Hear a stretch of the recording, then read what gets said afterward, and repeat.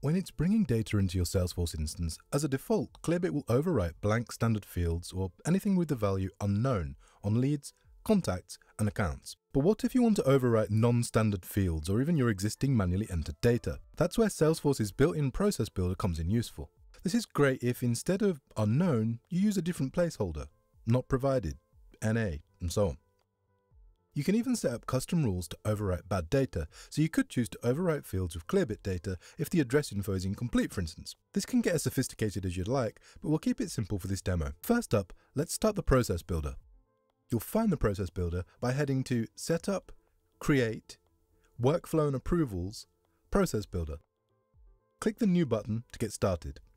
You'll need to create a new process for each field that you want to overwrite for this particular use case. Luckily, Salesforce provides a clone function which speeds things along.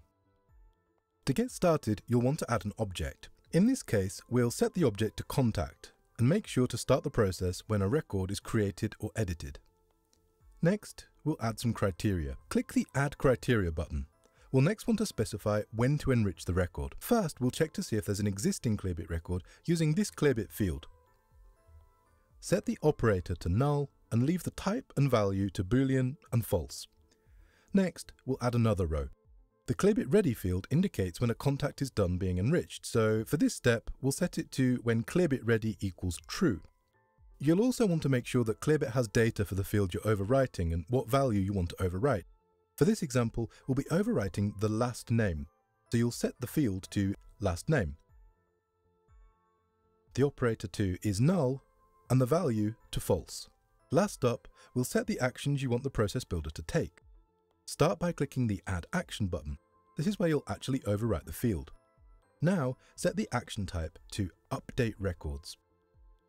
Give the action a name. Set the record type to Select the contact record that started your process. And finally, you just want to set the field you want to overwrite on the contact with the Clearbit data, like this.